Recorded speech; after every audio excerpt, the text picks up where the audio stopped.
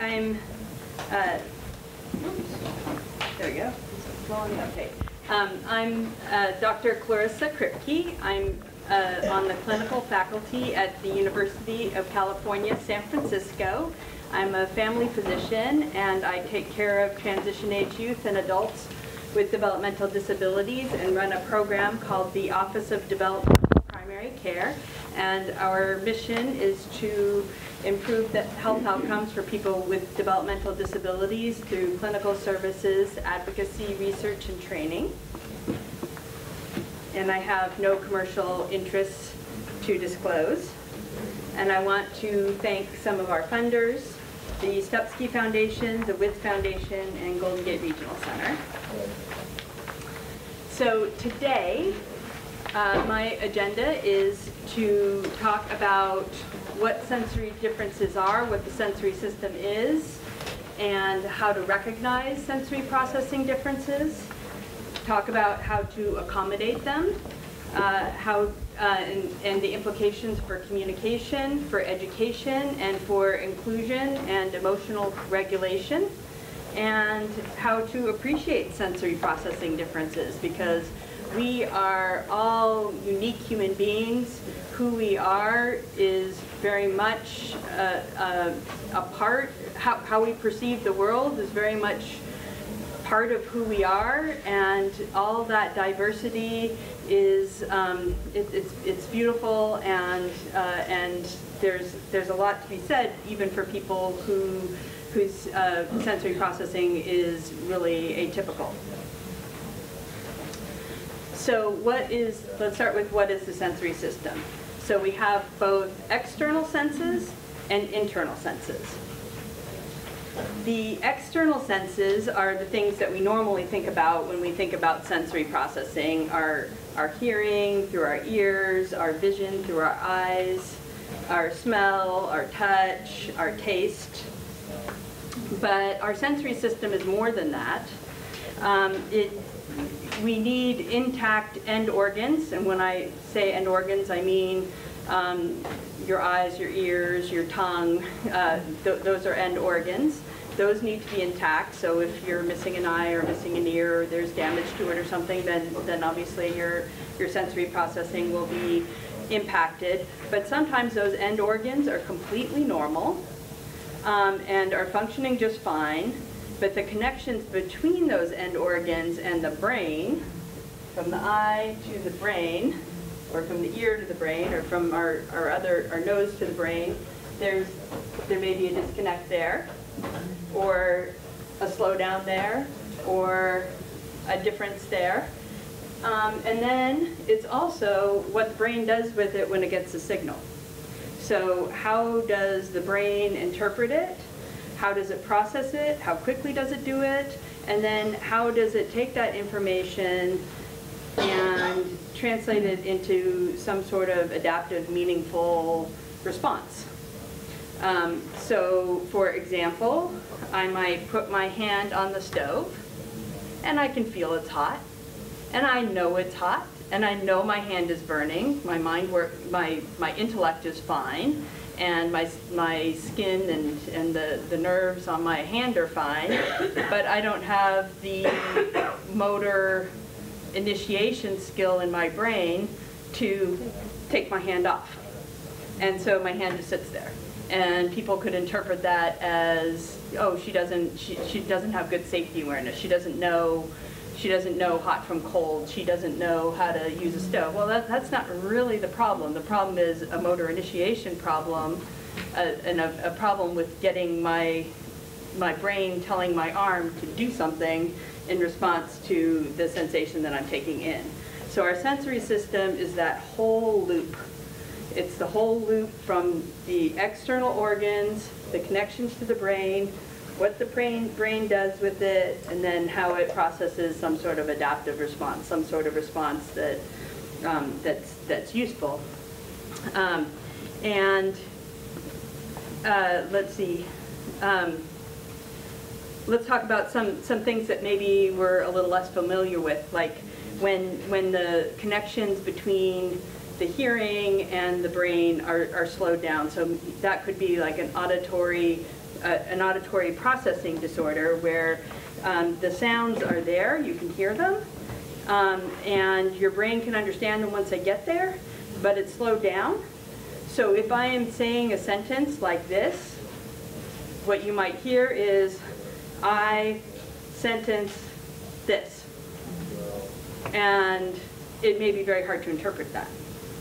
And it may be, and somebody could think, oh gosh, well, they don't understand, they're not paying attention, they're tuning out, that, you know, people could very much confuse that slowness where you're only catching every third word because your brain has to catch up because the connections are slow and your brain can't keep up with the speed of the speech, and then isn't able to understand what's going on. But the same person might understand the same sentence if you slowed it way down, or if you wrote it down, or if you conveyed the information in some other way, they might understand it just fine. So it's not really a cognitive, intellectual problem with understanding the sentence or understanding language, but they still may have a difficult time keeping up in a conversation or learning from someone who's speaking at a normal rate, for example. And let's see, other hearing issues might come from the inability to distinguish one sound from another. So most people in this room are probably tuning out the hum of my projector and focusing on the sound of my voice, but not everybody's brain does that. Some people's brains, the sound of the hum of my projector might be competing for their attention just as much as my voice. And we've all had this, I think probably most of us today have had this experience of walking into that exhibit hall, for example, and it was very echoey and there was a lot going on there and it was just a wall of sound. Couldn't distinguish a single conversation. There were lots of conversations going on in that room you could hear, but it was just a wall of sound. Did anybody have that experience? Yeah. And yet, at the same time, most of us, maybe not all of us, but most of us were able to go to the different exhibitors in the room, and when we got close and we focused, we could have a conversation with the person even through that wall of sound. But not everybody's brain, not everybody can do that. Sometimes even an ordinary amount of distractions and sounds, coughs and hums and things that go on in a normal room are to create that wall of sound experience for people. And they may not be able to tune themselves out of it to focus in on a specific conversation or a specific sound. This can make noisy environments or even environments which aren't loud but have a lot of sounds coming from different places extremely overstimulating. And it can be very difficult to follow group conversations, even if you might do fine one-on-one. It might make it very difficult to go to a party, even though something smaller might work just fine. So the same kind of thing can happen with your vision. So you can have people who are, say, cortically blind. And when we say cortically blind, that means that your eyes work fine. There's no cataracts, there's no cornea problem. You know, you're seeing colors and textures and light, but once it gets to the brain doesn't process it into objects. So you could, I can see blue and shiny and stuff on this chair, and if I think about it hard enough, I can realize, okay, that's about the shape, this must be a chair, but you go like this, it's a completely different object. And now I have to do that whole process again. And so that can present itself as, you know, being very intolerant to change, because anybody makes, you know, you clean up my room or you change something in my environment and I have to reprocess the whole space, and that is very overwhelming, and I'm very upset with you for moving that chair half an inch, which seems like a, you know, a simple thing to do. It wasn't no big deal. Why are you reacting like that? But it might be very, very disorienting for somebody who has that kind of issue. And there are there are, you know, you might be able to see someone's facial expressions, but your brain doesn't automatically recognize the person. So that, you know, some people are face blind that way. Or people who are colorblind, that's a common example of people who take in information from their environment through their eyes, but maybe don't have as many, distinguish as many shades of color, or there are some people who distinguish more shades of color than the rest of us and may have very finely attuned, and that might make them a wonderful artist, or it might be very distracting depending on the context. And there are sometimes there are some people who have these kinds of issues where if they wear special glasses that have special tints, then they can process words on a page better, Erlang glasses.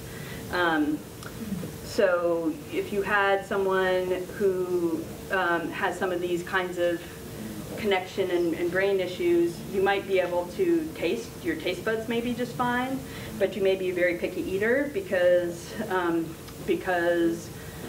the combinations of tastes in a recipe may be very complex and overstimulating, and there's too much information. It's not blending together into one cohesive flavor, but it's just a lot of information from a lot of different sensations that can be very overwhelming. And you might see that person be very picky about their eating and only want to eat one food at a time and want a plate where the peas don't touch the mashed potatoes, or, you know, that kind of thing might be an adaptive response to that kind of sensory processing. And when you think about how much sensory processing is needed to eat, you have to get the food in your mouth. You need to feel where the food is in your mouth and get it to where your teeth are to chew it. You have to chew it up, feel and sense when it's chewed enough to swallow, move it to the right position to swallow it. That requires a lot of complicated sensory movement combinations to do, and a lot of people with disabilities have difficulty with that, and therefore have problems with swallow and aspirating their food and eating, and that can partly be a sensory issue, and it might make the process of eating very stressful for some people. Usually we think of food as love and food as pleasure, and but people who have very significant issues with that sensory processing issue might not enjoy food quite as much as the rest of us do, or some of us do. Other things, sensitivities to smell. It can make, even if somebody doesn't have an allergy in the sense of getting hives or swelling up when they're exposed to certain smells like perfumes, they can be very overwhelmed with it in the same kind of way. It can be too much information, and we can accommodate that by being scent free, by not wearing perfumes to group events. And so that's a little bit about the external senses, but we also have internal senses, and these you may be a little less familiar with. They are our vestibular system, our movement, and our body awareness, or our proprioception. So the internal senses help us to know whether we're moving or whether we're still, which way's up, which way's down. They tell us a concept of inside and outside space, what's internal to me and what's external to me. And there are receptors in the inner ear. So if those if those receptors are damaged or not working in a typical way, you might be dizzy. You might have very uncontrolled movements and not be able to really understand where your body is in space. You might have difficulty with purposeful movement, like picking up this. I might not know where my hand is in relationship to the stapler and have a hard time getting it. It can be there can be a lot of implications to that. And then the body awareness, the proprioceptive is understanding know, like I'm not looking at my hand, but I know it's behind me, and I can put it up here, and I know it's up here, even though I'm not looking at it. So how do I know? That I have some sense in me that tells me where my body is in space, and that's really important. So people who have difficulties with that might try to get. You might see people flap, and that movement helps them to tell where their body is in space, or they might want different kinds of pressure to give more feedback, or a weighted spoon so they can feel, it helps to give a little more feedback, so that they know where their body is in space. If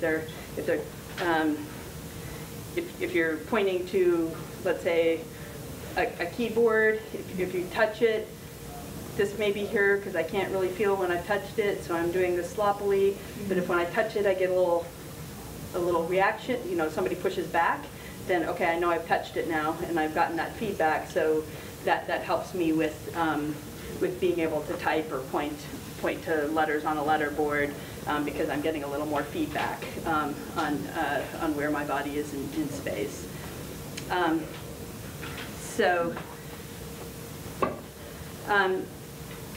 sensory processing is the method by which the nervous system, it's the method the nervous system uses to recognize, organize, and make sense of all the incoming sensory input that we get.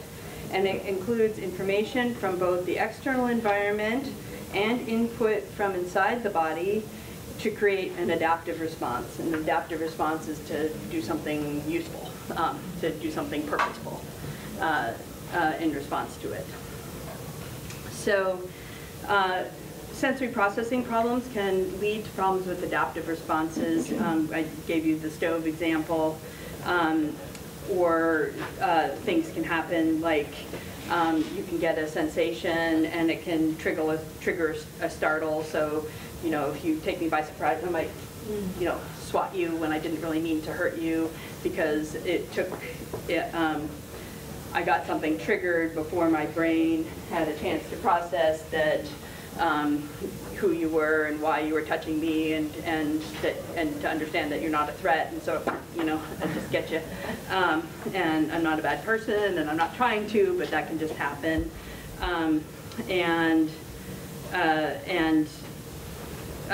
you can get overwhelmed very easily by all of the sensory information that's coming in.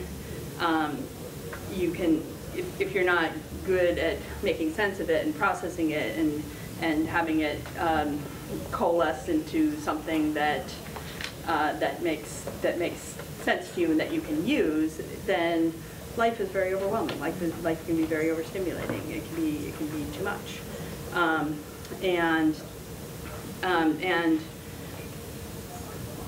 so one thing is that can lead to meltdowns. If you have too much information coming in for too long, you can just lose it. And we probably, most of this at some point in our lives, have had this happen to us where we were in too overstimulating an environment, a casino or something like that, and we just, you know, had to get out of there. Or we couldn't get out of there and therefore we lost it. A concert, something like that, where it was too crowded, too noisy, too much going on, and we just couldn't deal with it. People who have sensory processing differences often learn how to cover it up. They often learn how to fake it. And they might not be fully processing the sights and sounds around them, and therefore they get excluded or labeled incapable, or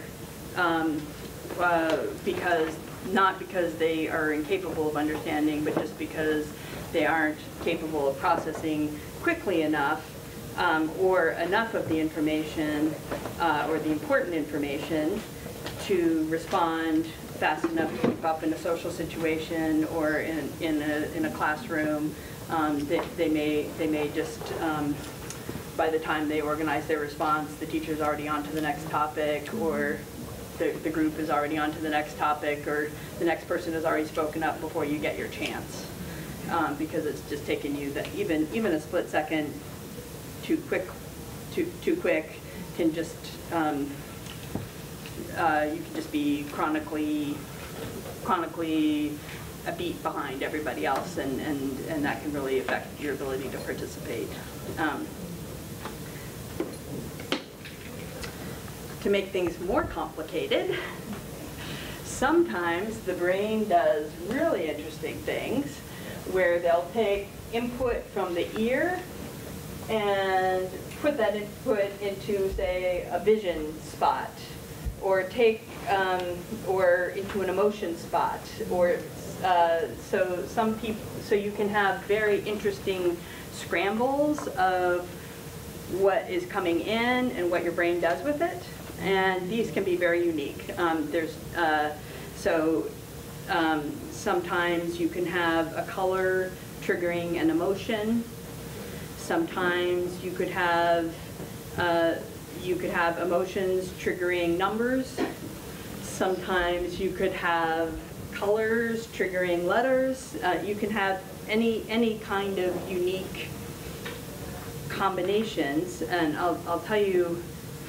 So this is a picture made by a friend of mine who drew what she sees when she hears my name. Kind of neat. And there's some really great art that's been made by people who have synesthesia, who respond in different ways. And of course, if you have these kinds of phenomena, you might notice things that other people don't notice, because subtleties in sound may create very different visual displays for you, for example. And so somebody who's hearing, so you may, subtle differences in sound may be very dramatic when they're translated into color, that kind of thing. So they may notice things that other people don't notice, and that can be a gift as well as a challenge. I knew synesthesia can create some interesting practical problems. For example, I know somebody who had depression, and he was talking about 300 orange, happy, 400 blue, depression, and I was really confused, and it sounded like maybe hallucinations or confusion, or I don't know, was he psychotic? I didn't really know. And then I was like, oh, synesthesia. So what had happened was he was depressed, and he was taking a pill for that, which was orange. And his synesthesia, orange is a happy emotion color. And what kind of doctor would give you a blue pill, which is a depression color?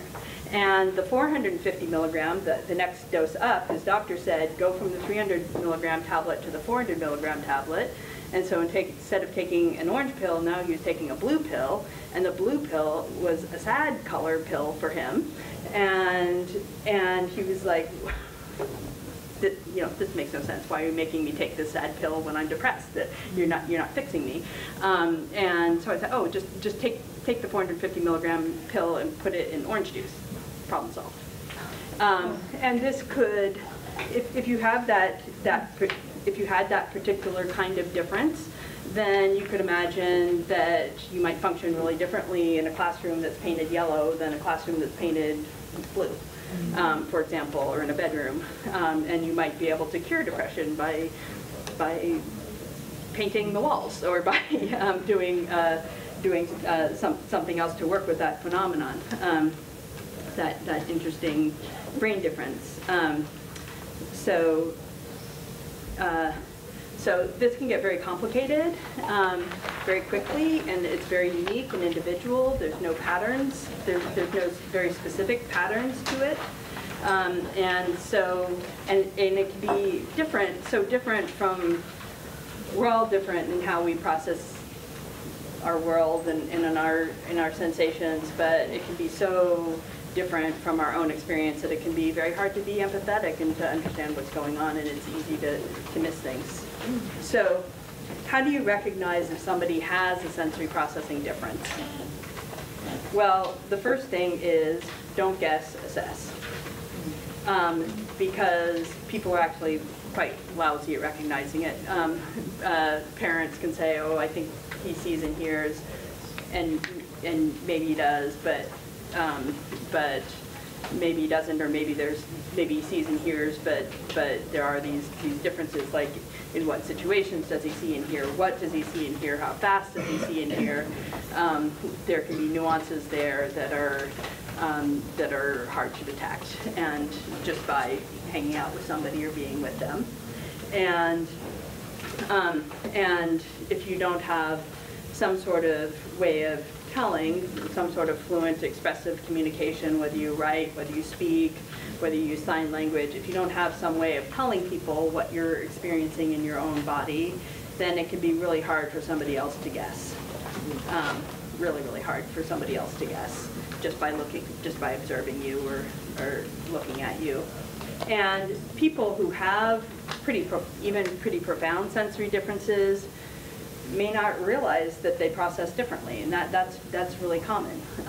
My mother, for example, was 6 before someone got her a pair of glasses, and she didn't go to school because she couldn't benefit from it because she couldn't see. And she put glasses on for the first time when she was about 6 years old, and it's like, oh, trees have leaves. Like, she never knew that. It was just a blob. It's just a green blob.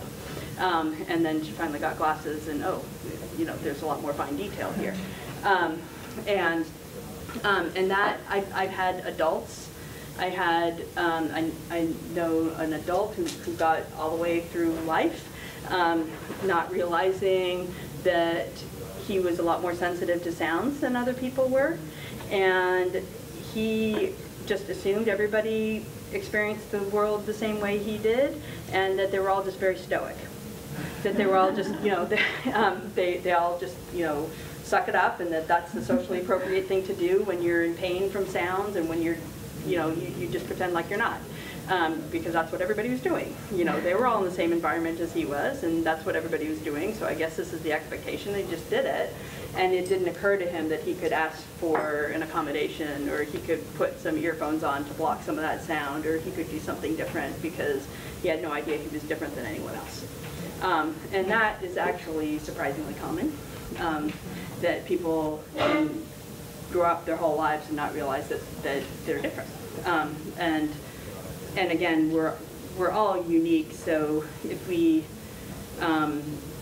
all have at least subtle differences between how we perceive things. There's sort of a broad range of typical, but a lot of us in one sense or another fall outside of that typical. Like, you probably know people who are really, really bothered when there's a little hum on the radio, and then some people who don't even hear it, and things like that. So, so we're all unique, and you know also, if any of you have ever taken a class in the law or criminality or anything like that, that there can be an event, and so I could do something like that, and if I asked everyone in the room to write down what they just saw and what they just experienced, there would be, you know, nobody's would be identical. There would be a different interpretation of what they saw. Some of you would be on your cell phone and would have missed it entirely. Some of you would have thought that that was a very aggressive thing. Some of you would be thinking that, you know, I suddenly lost my mind, or yeah, there'd be a whole variety of interpretations and descriptions of what just happened. And so that's, you know, that's on a good day. And then if you have people whose brains are even more different, that phenomena that we're all familiar with is, you know, even more pronounced, even more. So if we have a way to communicate with people, then asking them really helps, and really exploring what are you hearing, what are you seeing, you know, trying to get more information about how people process, because there's really no way to know what's going on inside someone else's brain unless they tell you. You can make observations, but it's hard to say. And do specific assessments. Now, there are occupational therapists and physical therapists, speech therapists, social, there's a whole bunch of therapists who have specific assessment tools, and I'm neither an expert in all of them, nor and there's too much out there to go over in a talk like this, but understand that trying to get some assessments and some objective information about how people are processing may be very useful. And let's see, common misdiagnoses. So some reactions or adaptations to people's sensory processing can be confused for other things easily. It can be confused for intellectual disability, for psychosis, for challenging behavior, willful challenging behavior. For example,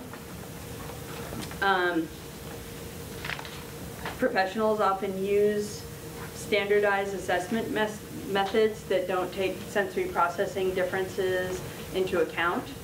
So, for example, what I was talking to you about, sensory processing or auditory processing that might be slow. So somebody's giving you a test, but you missed the directions because you only heard every third word of the directions, so you're not responding, and then they assume that you have an intellectual problem. That's not really the issue.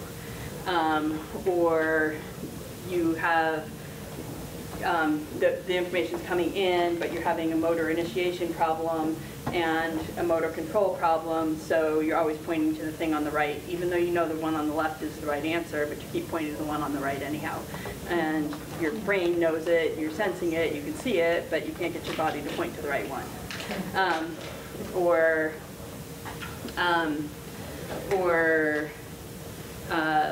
Someone who is very sensitive to sounds, who's wearing noise-reducing earphones or noise-canceling earphones to help them hear the teacher, who's being considered, you know, that rude kid is not paying attention to me, and they're wearing these headphones, and you know that's a terrible thing because they're being disrespectful, when actually the whole point of wearing them was to pay attention better and to be respectful, but it was getting misinterpreted.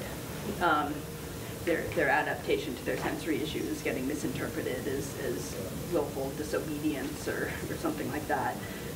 Or someone having a meltdown because they're overwhelmed can be interpreted as having a tantrum or being bad or something like that.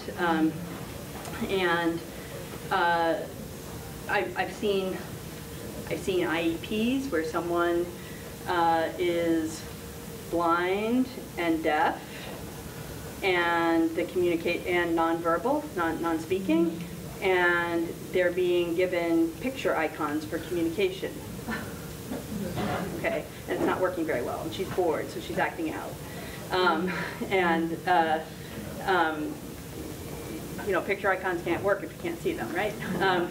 But you know, these are professionals who are implementing this communication strategy because, non-communication, non-speaking, PECs are the answer, you know, without taking into account that, well, there's different reasons why people don't speak, and there's different sensory things that need to be worked around in order to give them a functional method of communicating. What other things have I seen? Some things that sort of red flags that make me think, ooh, I wonder if this person has an unrecognized sensory processing disorder. If a parent is reporting and observing a higher level of understanding, intellect and communication than professionals are, there can be a lot of reasons for that, but sensory processing may be one. Parents have intuitively, over time, learned adaptations or just seen them in different environments, and so see their potential in better environments, but in that testing environment may not be the right way to get at it, and therefore the professional dismissed it or misinterpreted their observations. Another thing that makes me think, could there be an unrecognized sensory processing issue going on here, is is the comment that I often see in the notes from professionals. He seems to be responding to internal stimuli. He seems to be responding to, there's nothing going on, but he seems to be, having some internal conversation or responding to something inside his own body in his own little world, or in her own little world. Well, maybe, or maybe you can just hear frequencies you can't hear, or maybe he's just tuned into something that you're not even noticing, like a conversation that's happening a room away that you can't even hear. Or maybe he's responding to the flickering light, and from his perspective, like the flickering light of a fluorescent is like having somebody do this in front of your face all day long, and you're just losing it, because that's pretty awful. And ceiling fans, for even one of my sensory differences is ceiling fans. They make me nuts. It's like the whole room is doing this all day. I can't stand it. Like, who came up with that idea? That's a terrible idea.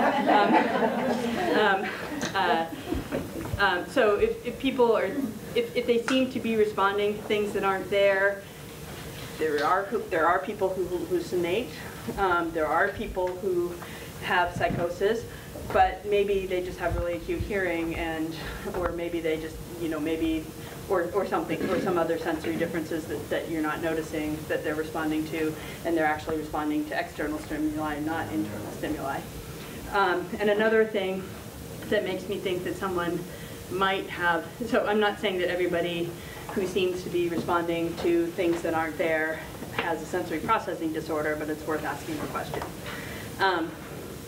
And then another way that another thing that makes me suspect that somebody might have a sensory processing difference is when people complain of challenging behavior. And when people are complaining of challenging behavior, I always have sensory processing differences on the list of possible causes for it. It's not the only cause, obviously. There's a million different causes, but it's one of the possibilities that someone is doing something to escape an environment that is overstimulating, to get them into a better environment, get themselves into a better environment, or just reacting to their environment in the best way that they know how, or that they can. Examples of this at Disabilities camp, there was a kid who was very sensitive to the sound of clapping, and the group was doing all this clapping, and every time, you'd be having a nice time, and then people would start to clap, and he'd, have a meltdown, and that was, and his parents were doing it as a disciplinary thing, like you can't respond in this way, but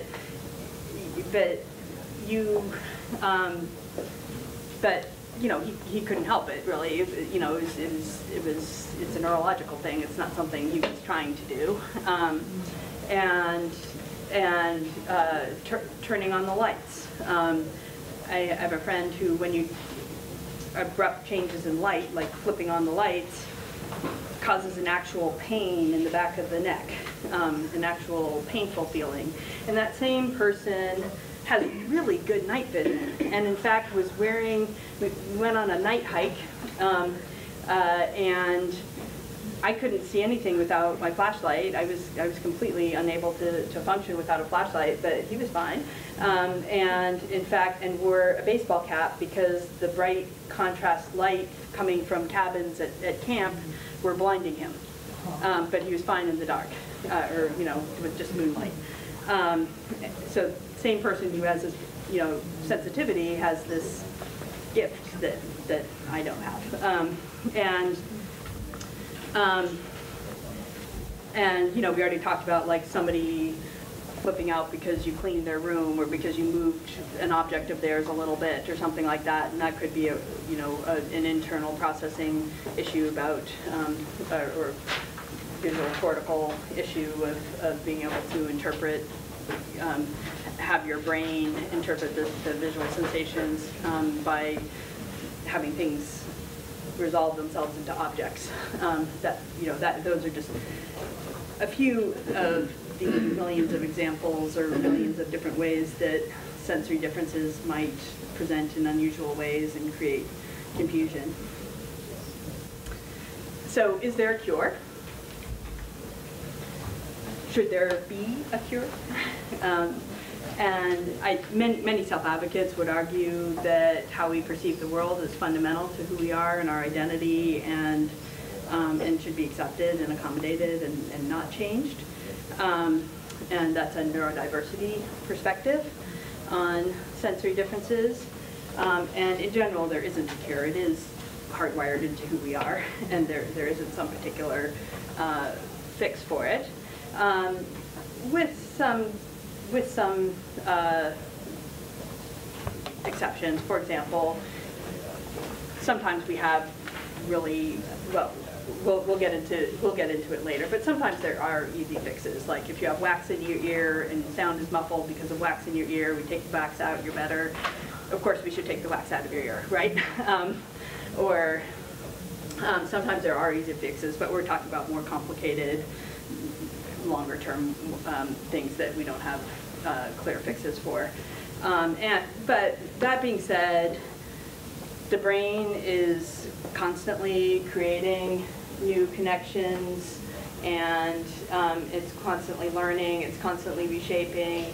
At all ages, people say, oh, this only happens until you're age 8, or this only happens until you're age 21 or something, and then it stops. But that's nonsense. We continue to grow and form and heal and throughout our entire lives.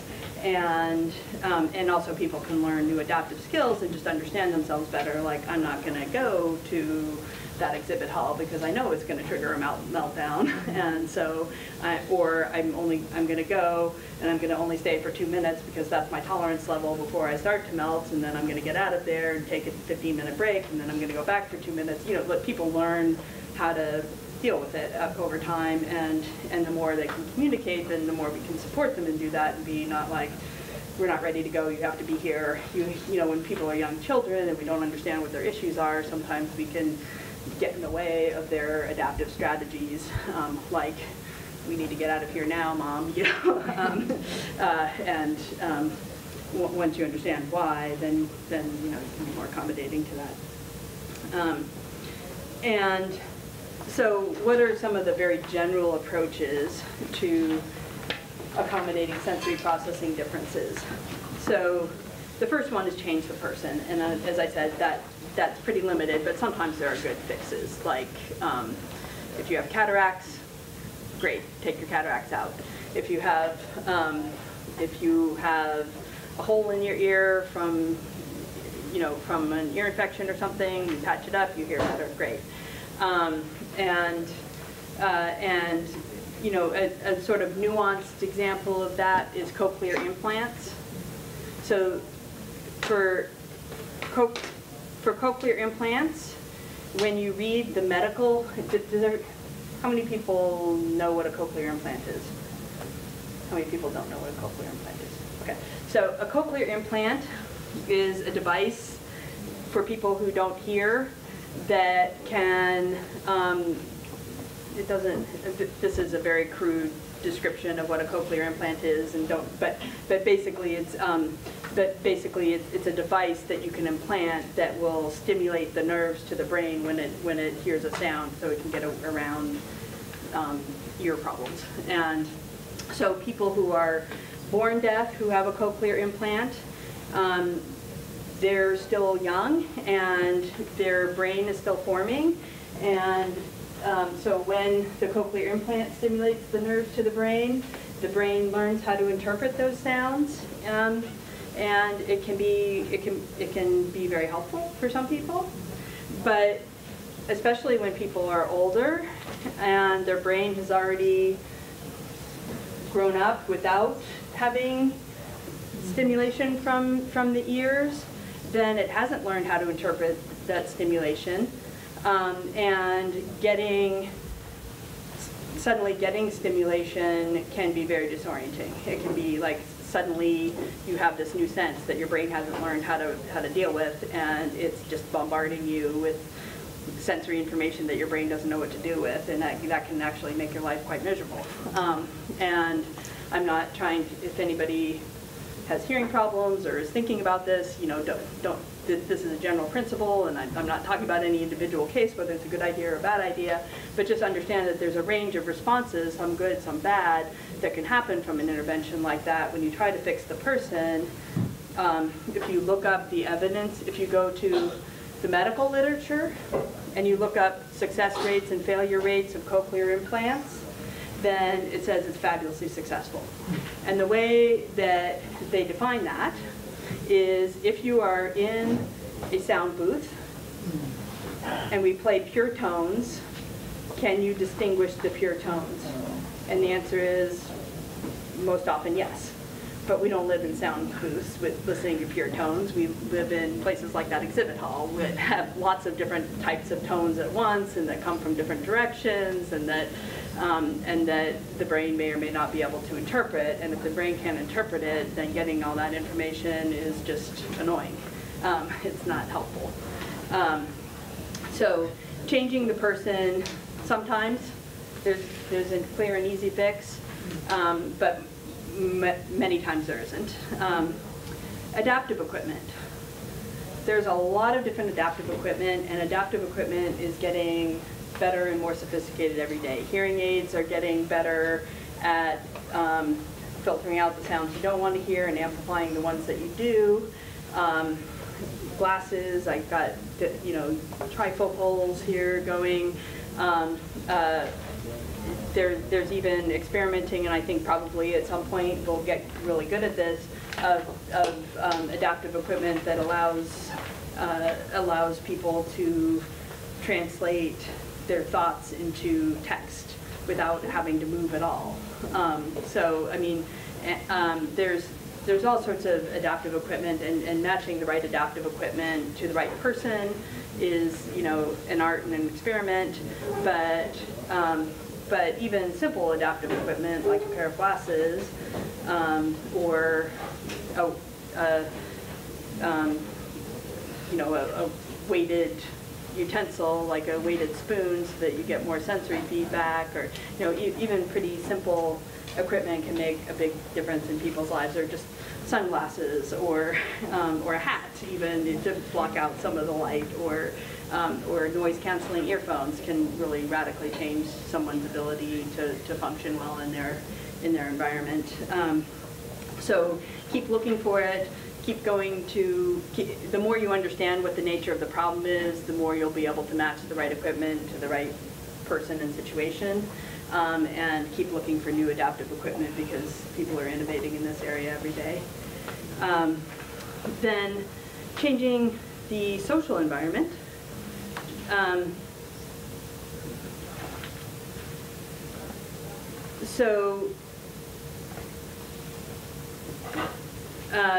Changing the social environment might be, for the example I gave you earlier, where someone's not able to keep up with the conversation. What if we gave them the topic of class and a question ahead of time, so that they could take their time learning, you know, take their time thinking it through, getting the information, and then being prepared for when their time comes, so that it doesn't take too long and they don't get skipped. What if we used hand sign instead of clapping, so that that kid who is sensitive to clapping could be a part of our group? What if we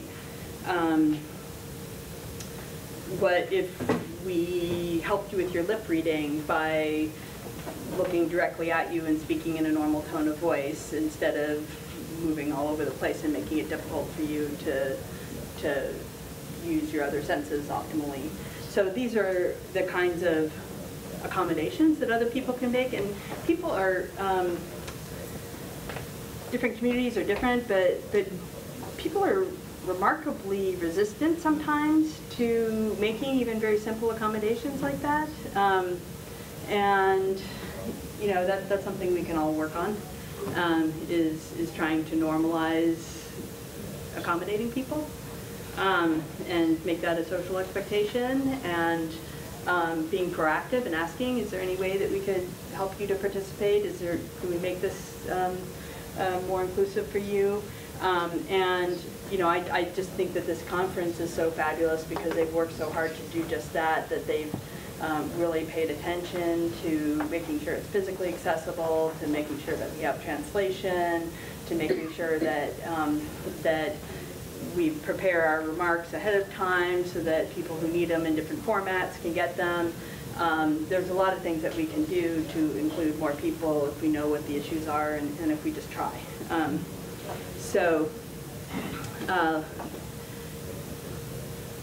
Adaptive equipment.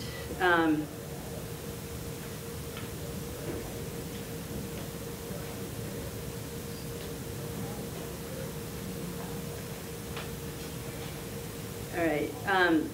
You know, somebody who might be very overwhelmed in a classroom like this might respond to this video a lot better, or video streaming a lot better, because they can be in a less distracting environment that doesn't have all this interesting stuff on the ceiling and on the walls and so many people and other things. So this conference is a really good example of making really strong efforts to try to include people. And it shows by the diversity of people who showed up for this talk and for this conference. This is a much more diverse group than I typically speak to, and that's because of the effort they put into including people. That's really important. We can sometimes change the physical environment. So we can use diffuse natural light instead of fluorescence. If the fluorescents are bothersome to somebody. We could reduce the number of visual distractions. So this might be an exciting, wonderful classroom that keeps people stimulated so they don't fall asleep, or it could be completely overwhelming with too much information and I really need just a blank room and one thing to focus on, because otherwise I can't deal.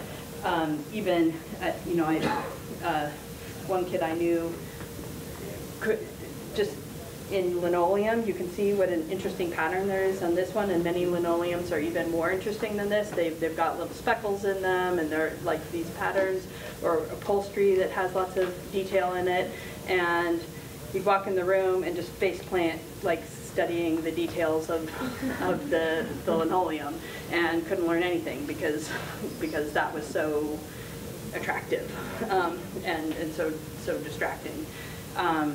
And so, you know, just needed a much plainer environment in order to learn. Soundproofing,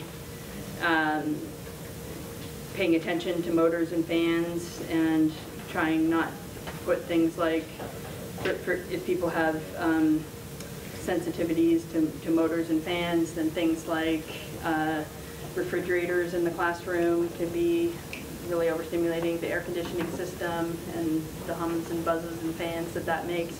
Sometimes white noise can be helpful, so you can get a white noise machine to block some of high frequency or other sounds that might be distracting, or brown noise, which is for lower frequencies depending on what someone's issues are.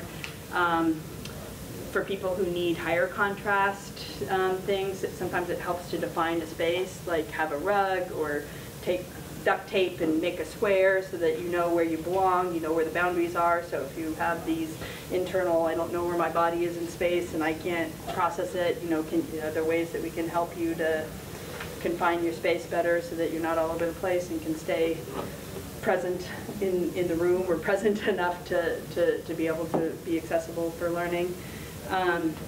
So how you position furniture might help someone to contain their body or contain the space, or things that help reduce distractions, like a cubby, you know, to take so that they can concentrate because they don't see so much motion and other things around them. So again, every person's unique. Not everybody needs the same accommodation. An accommodation that's helpful to one person might make it worse for another. So you can have competing access needs. So there's not one solution, so it's not like, you know, I make a list of things and do that in every classroom for every person and things will be great. It's very individualized. But if you have an idea of the range of types of things you could possibly do, then you're more likely to experiment and hit on the right one than if you've never heard of it before or never thought of it before. So I shared this with that, in that spirit.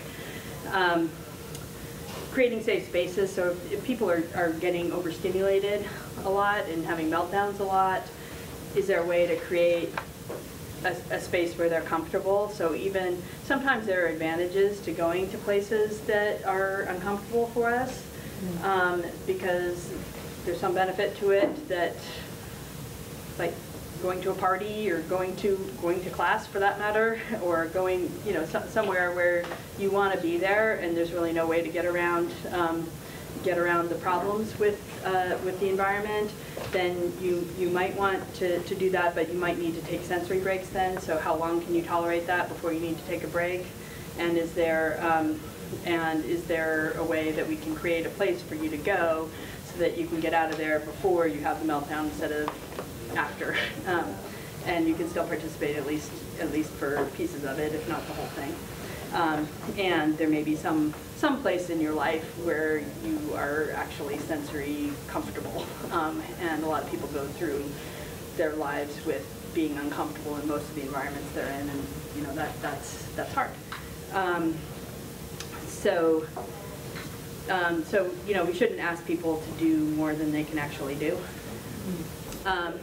So accommodating sensory differences, communication. I gave you an example of the person who is blind and deaf who was given PECs. Sometimes people think, oh, somebody has a communication deficit, then give them an iPad, that solves everything. No, you need to actually, there are different things to assess: their movement, their sensory profile, and their cognitive profiles. But if you have someone who is doing a communication assessment, make really sure that they're paying attention to their sensory profile and taking that into account when trying to develop a solution. Because if you don't, then it's probably not going to be successful. Like if you give them an iPad, but they don't have the body awareness to touch the right button at will, that's not going to help you. If you can't see it, that's another problem that is not going to help you. Here we passed out our latest toolkit, the Everyone Communicates Communication Guide, and here it is online.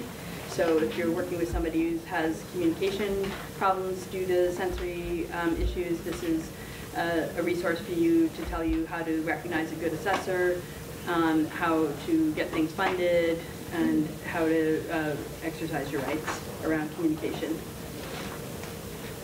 So education, how do sensory issues relate to education? How do we work with this so that people can learn? And so in very general terms, we learn through our senses. And the main senses we learn through are vision and hearing. And we also learn through touch, tactile, and through kinesthetic, by doing, by movements, by trying things.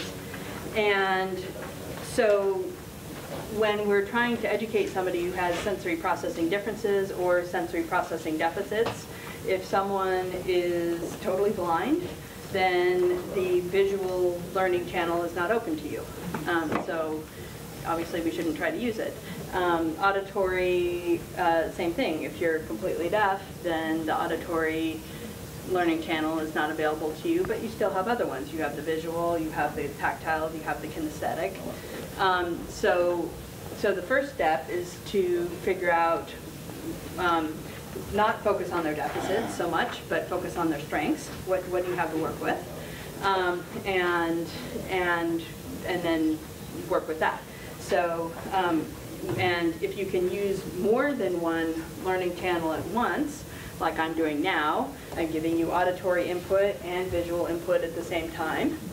And I'm also giving you some kinesthetic with my gestures, and so I'm giving you, I'm trying to tap into multiple learning channels for a broad audience of people who might learn in different ways. So use what you have open, and recognize what you have open, assess what you have open. And sometimes a learning channel is never open, like somebody who's completely blind or completely deaf, or someone who's paralyzed and can't move anything. They can still learn. But there's also, to make things more complicated, sometimes at any given time, a learning channel can be relatively open or relatively closed. And so not only do we need to assess what the open learning channel is, but what state that learning channel is in. So it can be generalized. And what generalized means is that you can control it. So you can tune out the sound of my computer and listen to my voice at will, or if I asked you to, you could tune into the sound of my computer and tune out ruffling of papers if I asked you to, or tune in and out of sounds at will, just by effortlessly without thinking about it, etc. Same with vision, that you can focus on my face and tune out all the interesting things on the ceiling, and the interesting patterns in the linoleum floor. You can tune that out and just pay attention to me. That's generalized vision. Then generalized tactile is you can choose to feel something but ignore the tag in the back of your shirt that's a little scratchy, but you're not paying attention to it. Or you can tune into it and say, oh yeah, I have a tag back there. You could do both. And movement and kinesthetic, somebody who's generalized kinesthetic, again, can tap into their purposeful movement and their body's not just going wherever it wants to go, and or repeating the same thing and they can't stop it, like stimming. Stimming can be a motor pattern that you'd like to stop and can't, or it can be relaxing. Both, it can be different situations. So generalized is you have control over it, and you have control over focusing it. Global means that you're taking in everything and you're not filtering any of it. So global means that wall of sound when you walked into the exhibit hall. Global means vision, like you're not focusing on any different thing, you're just getting all these different visual sensations. And I feel like I said, I feel like that when there's a ceiling fan on, as I'm just being assaulted with this, and I can't really focus on anything in that kind of environment.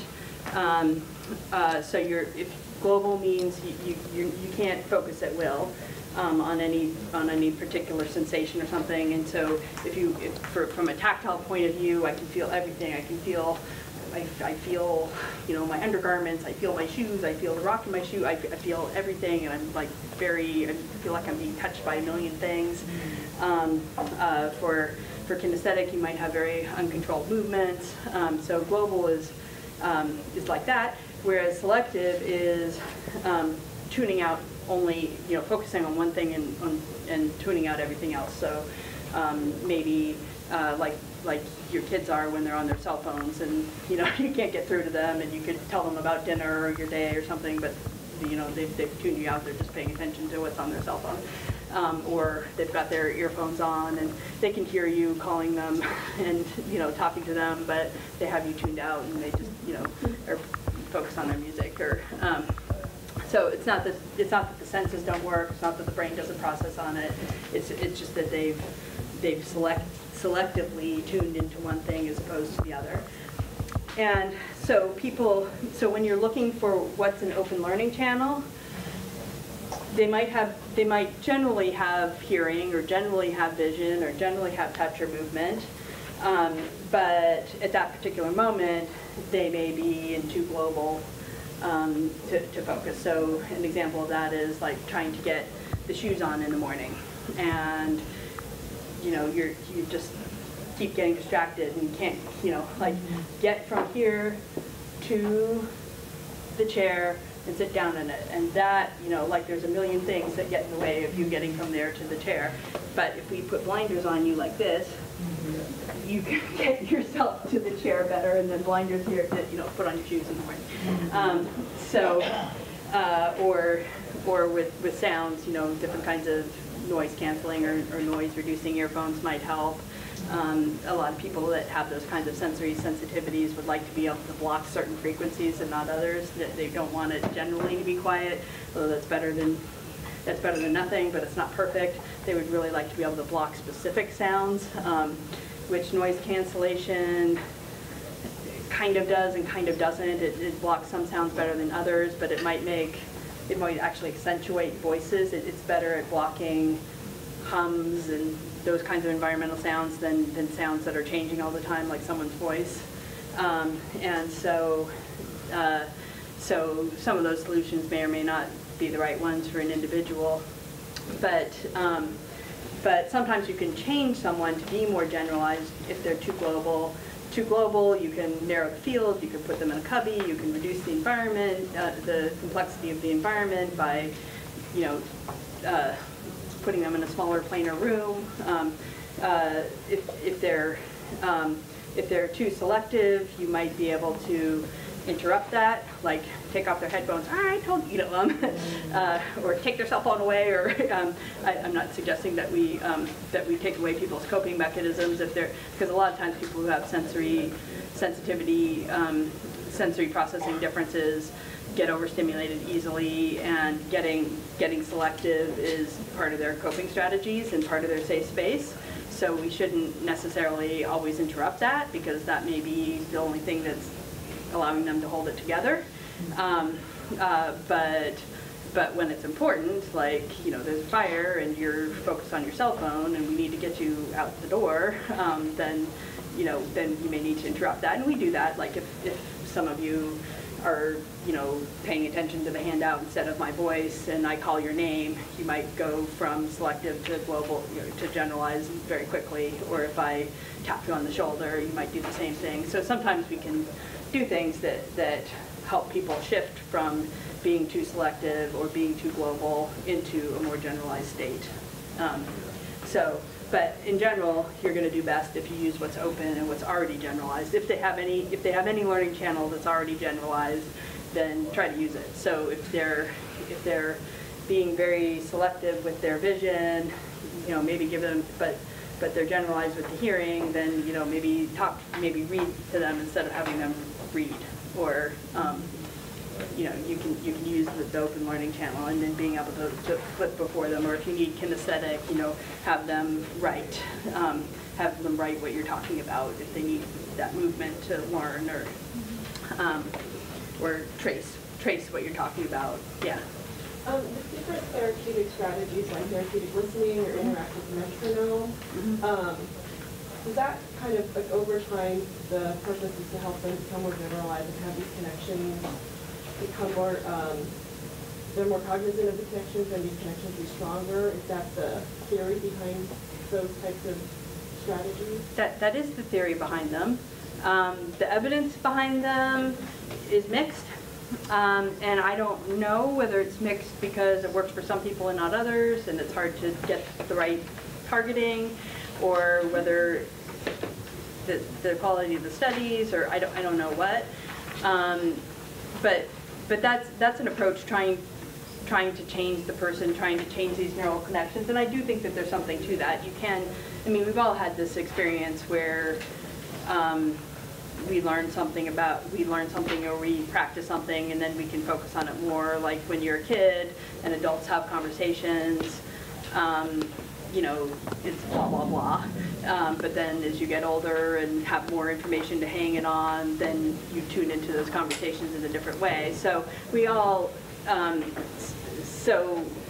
kids can hear just as well as adults, so it's not a hearing problem, but it's a connections and processing issue. So I think there is something there, but whether a specific one of those therapeutic listening programs or something works for a given individual, I don't know. And I would I wouldn't say never try that, but just, you know, take into account things like how much does it cost, what are their conflicts of interest, what is your goal, how will you know whether it's working or not, and when will you stop if it's not. You know, just take those things into account when thinking about it. Let's see. Okay, so I do want to have more time for questions. So if you want to learn more about learning channels, here's a book. And I want to just talk briefly about encoding and episodic memory.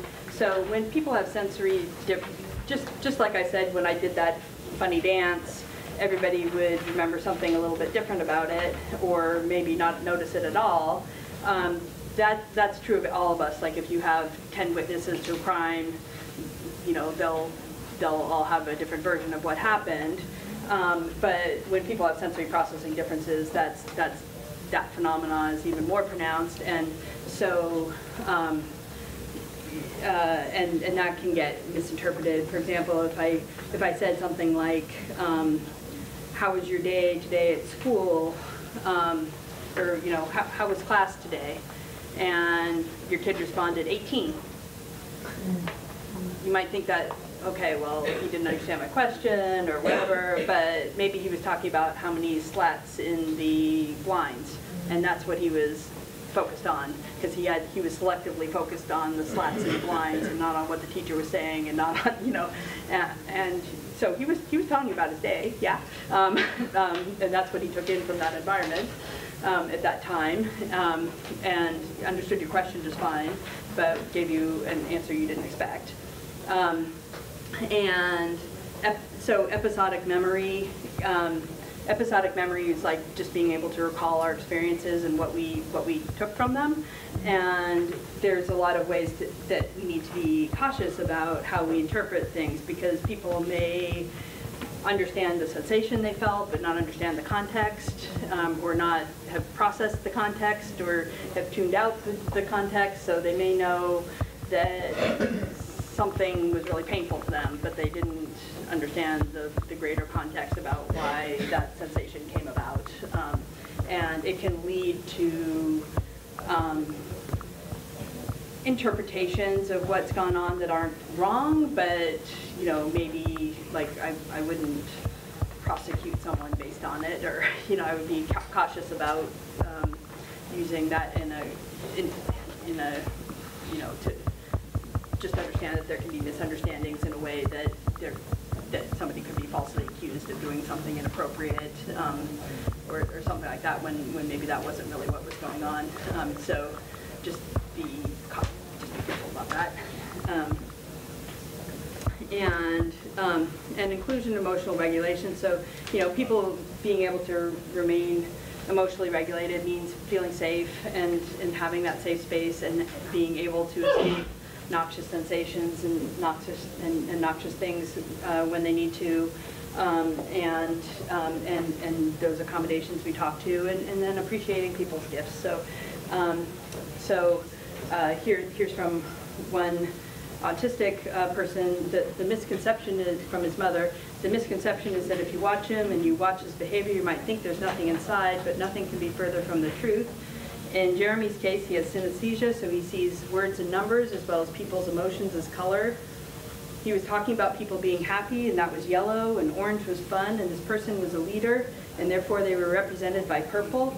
And he's taken his unique perspective on the world and translated into a successful career in art, where he does personalized portraits of people that are all color, and they're quite extraordinary. And he's had solo showings of his work, where he takes these portraits that come from these synesthetic colors, and they're quite extraordinary. I couldn't figure out how to get a picture down carefully, a picture, but if you want to go look at his art, then there it is. So we have about 10 minutes to talk. Yeah. Question: when you're trying to assess the specifics of the sensory processing difference for a preschooler who's minimally verbal, is it an OT, or is there a specialist that can get more into the details? recommendation? Well, it's hard, and this is a field that's evolving. So if you have a very young kid, I would keep trying. I would definitely say that any kid with any sort of developmental disability should get a hearing test, you know, at least a straight up hearing test and at least a straight up vision exam. And yes, occupational therapists have some standardized tools. How good or accurate they are you know, mixed. It might give you some idea of if they have a difference, whether they get the right difference or not, I don't know. And most of those tools are parent questionnaires, so it depends on how good an observer you are and, you know, what your interpretation of what's going on, so it's filtered through that. So I would definitely do it and take it for what it's worth, but keep trying and keep, you know, trying to, as they develop more ways of telling you and you have more observations, you'll probably refine it over time.